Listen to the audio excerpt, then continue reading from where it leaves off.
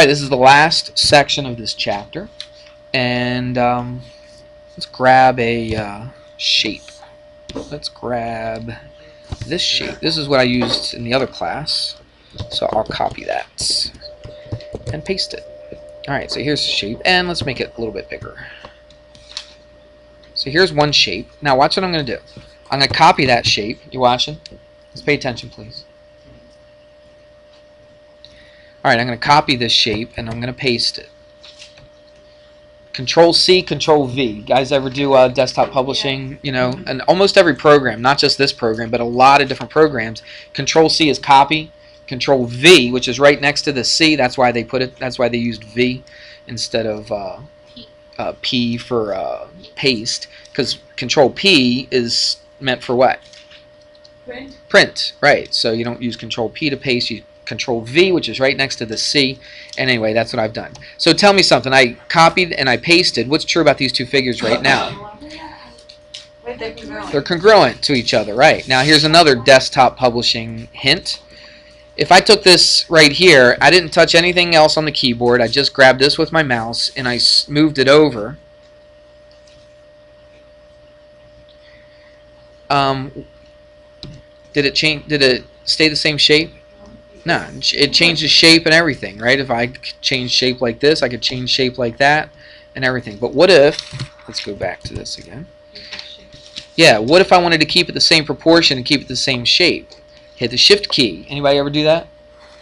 Have you ever worked with Word or anything, stuck a picture in a Word document to make some project? Right, and a lot of people do this. They'll put a picture here and they'll say, "Oh, it doesn't fit my block, so I'll do this." And then it squishes people's heads, and right, and I did that a long time ago. With the wide distance. Exactly. So what you do is you hit the hit the Shift key. So I'm right now you can't see it, but I'm hitting the Shift key.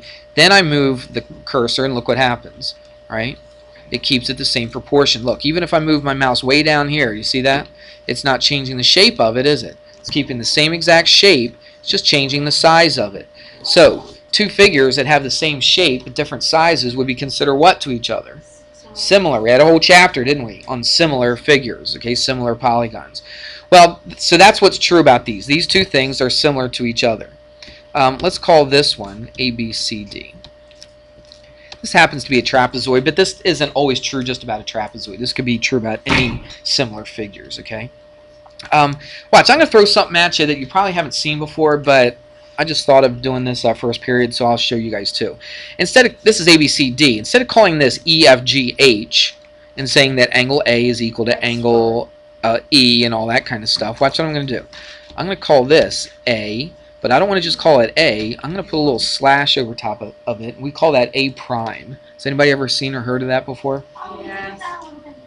Oh, did you? Okay, so I just call it A prime. What it basically means, it's basically just like another letter. It's saying another letter. It's just so that you see a relationship between A prime and A. So I wouldn't have put the A prime right here, would I? I would put the A prime in the same spot where I had the original A. Everybody see that? Okay. So what would I call this angle over here? B prime, and then C prime and D prime. So that's kind of a thing. The first time I ever saw that was when I was in college, right? But it's just kind of a nice way when you see a relationship between the angles and that kind of thing, just to say A and A prime. Because if I said A and E, I mean, I could tell you that they were equal to each other, but that doesn't really match up in our head, does it? When I hear A and A prime, you're like, ooh, they must go together, right? Does that make sense? So that's kind of a neat way to do it. I don't think you're going to see that in the book, but that's something that you might see some other time. All right, so anyway, here's this polygon, here's this polygon, and if they are similar to each other, there's a relationship between their areas. So watch this. Now these have to be similar, so let me just do this. Let's say polygon ABCD is similar to polygon what? A prime, B prime, C prime, D prime. It's extra words to say, but that's okay. It kind of looks nice because the A and the A prime go together, B and B prime go together, and so on. Everybody see that? So we know that these two things, these two figures are similar to each other. What are we going to talk about though? What's this whole chapter been about? Finding the what of a figure? Finding the area. Okay, so what we're going to talk about, the area of this one. I'll tell you what, I'll call this one the area. We'll call this polygon 1. Okay, so the area of 1 and the area of 2. Excuse me. I didn't do this in the last class. I don't know. I just thought of it. So watch this. Instead of, I tell you what, forget that. That's going to make it more confusing. Let's just keep it as simple as we can. Here's a little formula that relates the area to each other. Now look, do you think the area of this big one is going to be the same exact area of this one if they're similar to each other? No. There is a proportion that's true. Absolutely. There's going to be a proportion, but we're not really sure what the proportion is just yet. I mean, you can make guesses about it, but there is a proportion to this. So what I'm going to do is I'm going to take, here's the formula. I'm not going to show you how they really get it, but I guess I probably could go through some background to show you, but I'm not going to. But the area of the big one, okay, which is ABCD, if I compare it to the area of the smaller one, A prime, B prime, C prime, D prime, okay? If I take this area, if I knew the area of this one and I divided it by the area of this, it's going to equal another ratio. Remember we did scale factor when we did these similar figures? So AB and what else go together? What's the word? It starts with a C. I'm trying to think of it. Why can't I think of it? Corresponding, okay? For some reason I had congruent stuck in my head, but the corresponding. What is corresponding to side AB over here? A prime, B prime, okay? So watch this.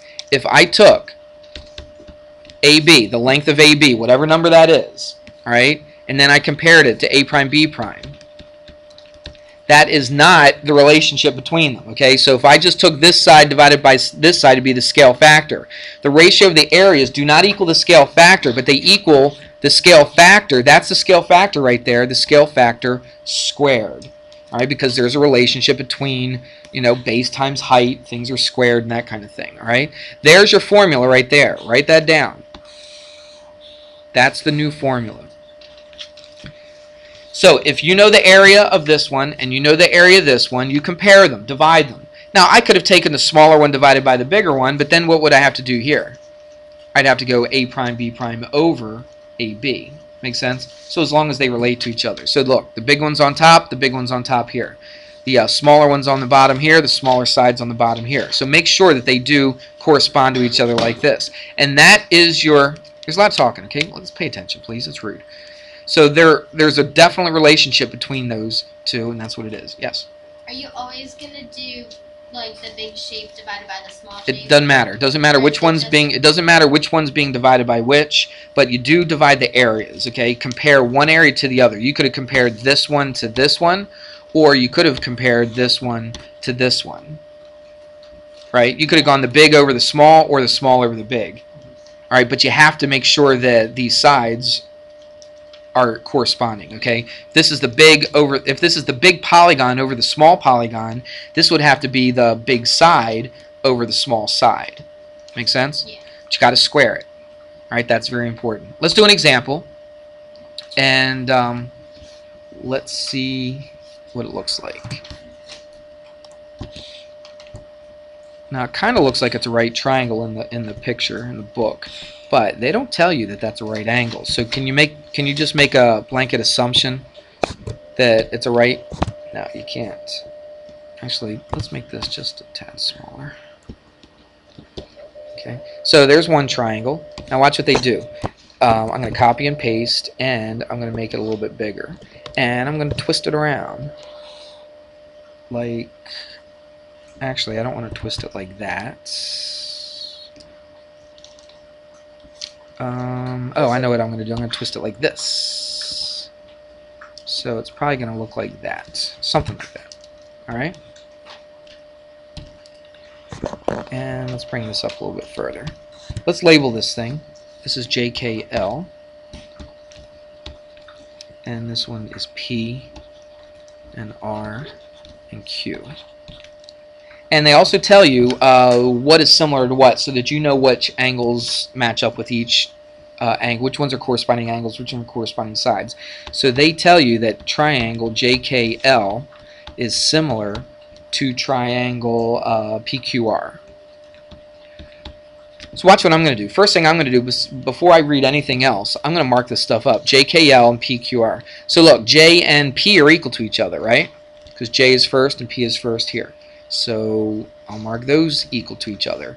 K and Q are equal to each other, so I'm going to mark these. Okay, Austin, is that you doing that noise? You need to stop if that's you. All right, and then L and R, we'll just leave L and R blank. Okay. So I think that's kind of important to know which ones match up with what, because we're going to do that scale factor thing, and you're going to have to know which side goes with on one side, or one polygon goes with that side on the other polygon. So look, this is given as 12, this is given as 15, and they also tell you the area of JKL, the smaller one. Okay, so the area of this triangle right here is 30 square inches. Okay, what they're going to ask is to find the area of this big triangle. That's what they want you to find. So look what you have. They give you one area, they ask for another area, but they also give you two sides. Now those two sides have to be corresponding sides for this thing to work. Let's make sure that they're corresponding sides. How do you know? Because look, this one goes up and down and this one goes across. Are they the ones that match up? Well, let's see. How do we know if they're corresponding sides?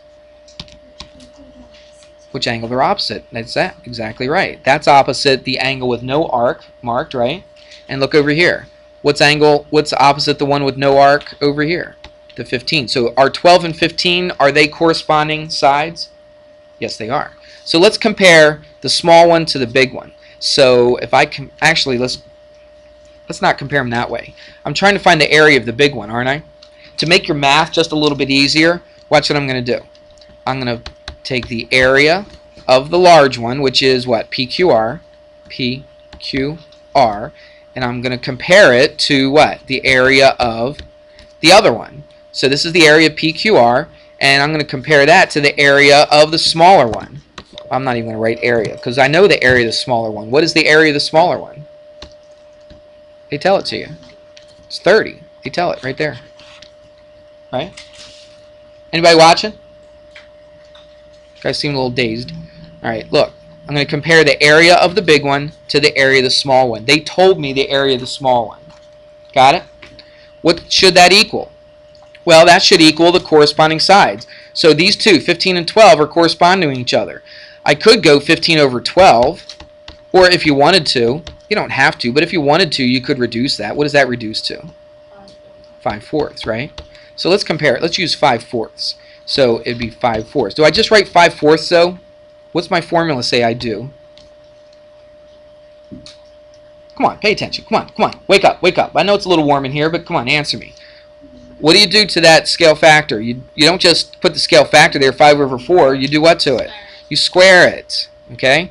Anybody here today? You guys are loud enough when you're talking about other stuff, but now I ask you a question. You don't say a word. So I have to square that thing right there. You know what would be easier than just putting a big old parentheses and a squared? Might be easier if we just do that. Isn't that the same exact thing? Squared everything in that parentheses. Now what are we trying to do? We're trying to solve for what? I wrote it right here. A equals question mark. I'm trying to find the area of the big triangle, PQR. So this is my variable. This is what I'm trying to solve for right there. The math is easy. How do you get rid of the 30? Being divided. How do you get rid of something? You don't even have to cross multiply because I put my variable, what I'm trying to solve for, on the top. One step. If I cross multiply, I have to do a couple steps. I can do this in one simple step. How do I get rid of something that's being divided? I multiply. All right? We've done that tons of times, haven't we? All right? Are you here today? Benjamin? Yeah? Look like you're looking way beyond me. You don't even you don't have any notes out. You're not writing any of this down. That can't be good, can it? Alright, so there you go. So watch. You're going to throw all that into your calculator. So the area of triangle PQR is going to equal whatever this is in your calculator. So we just plug it in the calculator. Let's see what we get. 5 squared, I knew that already. It's 25 times 30. And then divide that by 16. And you get 48 point, let's say 9, or 46, I'm sorry, 46.9, so 46.9. It is area, so it's what? It's square inches. And there's your area of that triangle. You would have not been able to find this area of the triangle if all you knew, if the only thing you knew was that information from that one big triangle. You would not be able to find the area of that triangle because all you knew was one side. You didn't even know if it was a right triangle or not. Not that that would have helped you, but there's nothing you could have done. So what'd you do? They took a similar triangle to it. They knew some stuff about this little triangle. That helped us find the area of the big triangle. Okay, there's definitely that relationship between the two triangles. When can you do this? With any two triangles at all?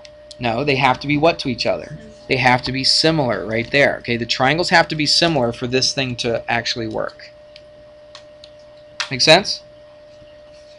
Make sure you square this. This is what a lot of people tend to forget to do. Okay, a lot of people will just put this side over this side and then just solve for it, but you got to square this. Okay, you could have just put one big squared out here, or you could have just squared these individually, like I did right here. Make any sense? All right, that's it. Let's do some problems. So it's section 11.5, and we're doing page 805. And you're going to do 6 to 13. There it is. Have fun with that.